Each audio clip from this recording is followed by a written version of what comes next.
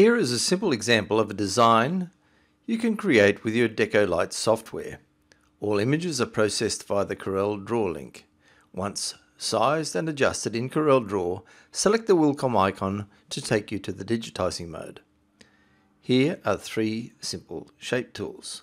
A column tool, which creates columns of stitching that vary in width and turn around a curve, ideal for the waves at the bottom of the logo and the lettering.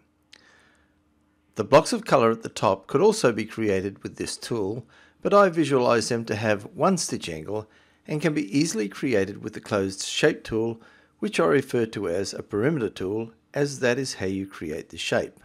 The only other thing you need to know is that left clicks of the mouse create angles and right clicks create curves.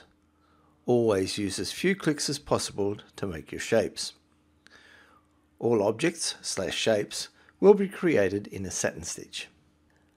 These tools are sufficient to create this logo in a few minutes. Select the tool, color, and stitch type. With the column tool, each click of the mouse needs a corresponding click on the other side of the column. The first and last pair of clicks can be either right or left clicks. You will need to increase the number of nodes as the curve becomes tighter.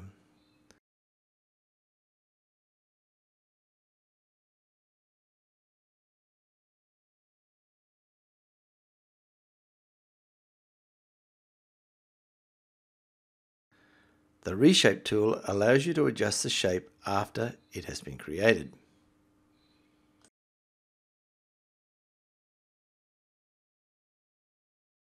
The nodes can be moved by selecting and dragging, or deleted using the Delete key on the keyboard. To add a node, click on the vector line. Remember, left clicks are angles and right clicks are curves. Notice the red rings in the video are indicating left clicks and the blue rings are indicating right clicks.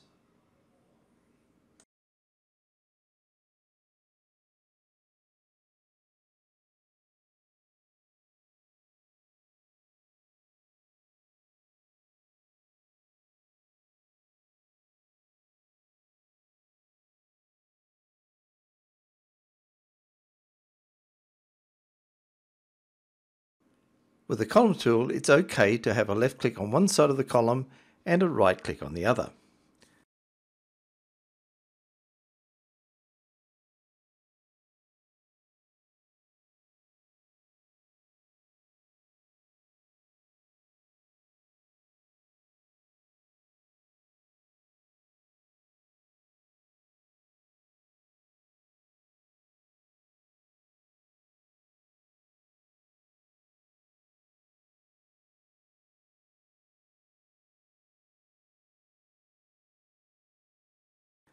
In this level of the software, to avoid a thread trim, I'll create a travel run to the vertical column of the letter T, as I want this part of the design to stitch before the crossbar.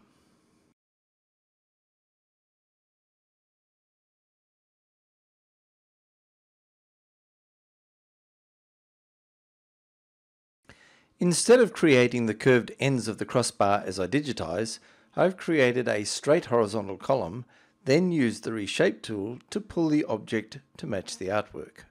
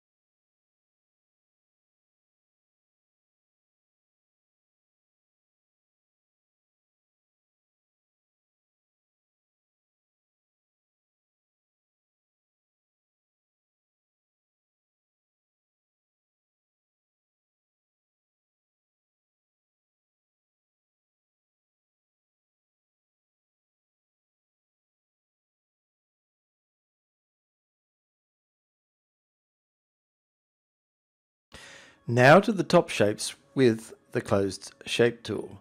Simply click around the edge of the shape, left or right clicking depending on whether you require a curve or an angle. This is a self-closing tool, and it is recommended not to close the object by making the last click on top of the first click in the shape.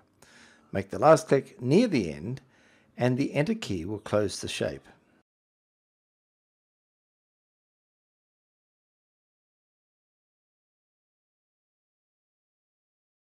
The shape and stitch angle can be altered with the Reshape tool, the keyboard shortcut being the letter H.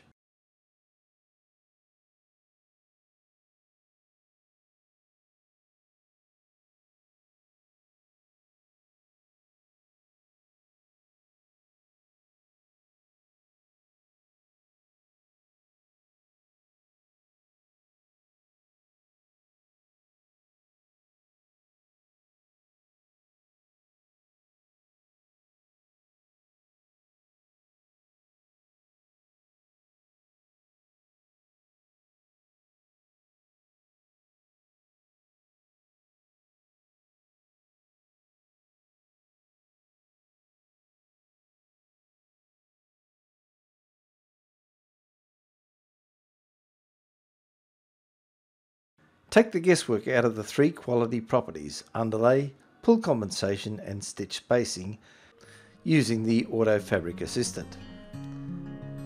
Select all of the objects in the design and then choose your fabric.